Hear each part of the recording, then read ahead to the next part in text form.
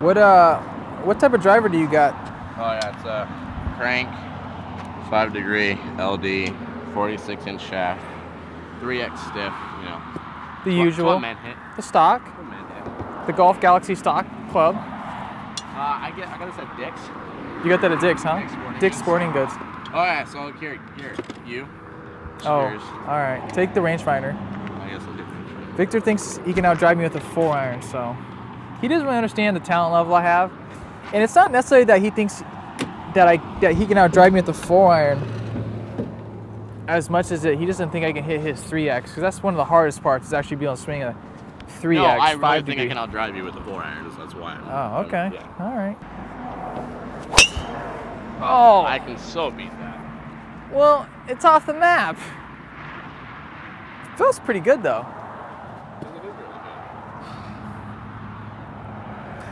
He can beat it in straightness.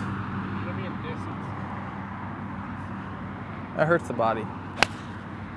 No, there's no way you hit that. I was way past you. That's a negative. It's gonna land your dad though. Let's go see. Let's go see. Oopsie daisy. There's Victor's 4-iron. Both my drives are up on the hill. Obviously, I'm gonna hit further. Look how accurate those are too. This one's pretty close, dude. Not even. This is pretty close. 215 uphill. So playing probably 225, 230. Yeah. 230 probably, I'd say. I'd say 230. Yeah. What club? 5-iron, just cut it. That's stupid long. 235 iron. Victor actually hit his drive up here on this hill, but no point in practicing a low runner where he can't get to the green. So he just threw his ball down here just to see what he would need to hit into the green if he hit the fairway in the tournament round. When I hit the fairway. Yeah. What do you think helps you hit it so far, Victor? For me, the biggest things that I changed was I got a lot of lag, and then I learned how to rotate a lot better. I know that's what Gabe's working on. So yeah, for me it was just I mean, if you look at some of my old swings, you know, I'm like here and then, you know, flipping and stalling, and so the big thing for me when I started making my swing changes, all I did was strengthen my grip, and I just did this. I just did a swing like this for hours. Every day I would just go to the range and just do that until I could get to the point where I could pull my elbow in front. And my checkpoint is my hands over the ball from the face-on view and the club still at 90 degrees parallel. That's my checkpoint. So I mean, I just did that over and over and over. And then eventually I started making it bigger. And then made it bigger. And then, you know, now I can get a full swing like that. And then the second part was, you know, learning how to rotate correctly. Not, you know, doing this, but learning how to just move my spine and pelvis and connect everything together to rotate as hard as I could. And where were you getting all this information from? Mr. Kelvin Miyahira. Again, go check him out. Go check out Kelvin Miyahira. Go check out Lucas Wald. I'll leave some links in the description box for you guys. JeffyGolf.com. Check out. That's the reason why I'm where I'm at today. It's the reason why I made it to Worlds. It's the reason why I can outdrive Gabriel with a 4-iron. You did not outdrive me, man. Why do you keep saying he's delusional? I outdrove you. Come on, bro. I will murder you with the driver with the 4-iron. Just straight murk you. Well, you know what's good about Victor too, and that's right at the pin, is that he can, not only does he get lag, but he sustains lag through impact. Huh? I think I just made a double eagle. No, it's too long. That's pretty good. It's long. You know, he keeps it through lag. So like me, I can gain lag in like maybe the first part of the transition, but by the time, yeah, like that. By the time you come in impact, if you already release it, it doesn't matter, you know? Yeah.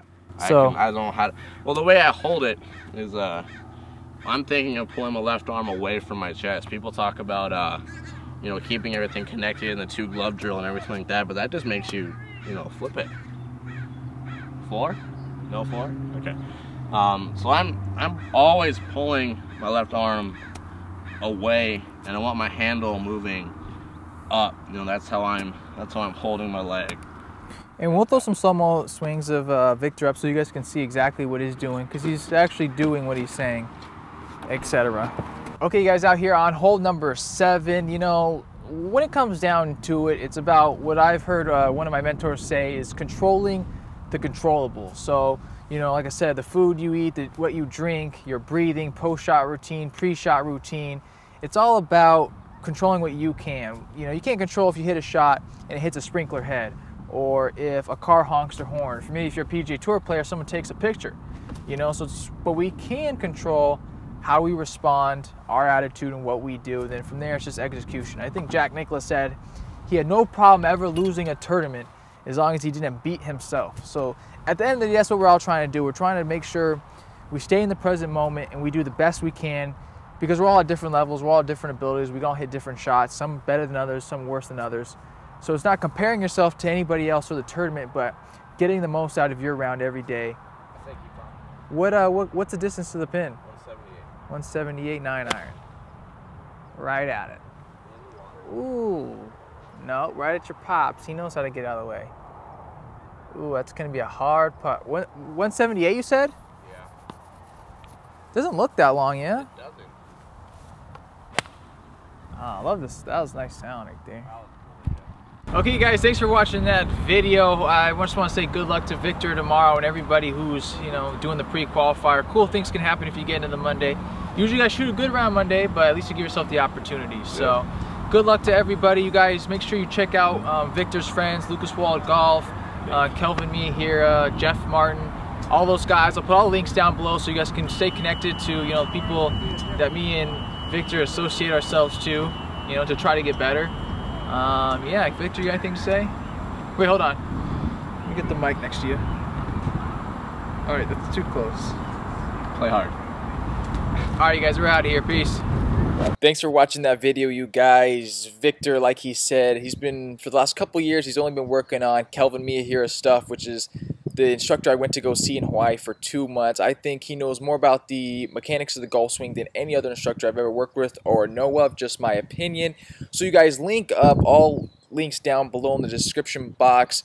Go check out Kelvin Miyahira's YouTube channel, his articles, links down below. Check out Lucas Wald Facebook page, YouTube channel, links down below. Jeffy Golf. You guys, these are people that are giving away free information and better information than, in my opinion, than anybody else I'm seeing. So for you guys to be able to grasp some of this information, I think would be really good, real beneficial for your game, and it's free. So you guys, thanks for watching. More videos to come. Gabriel right here representing the movement towards improvement. I'm out of here. Peace.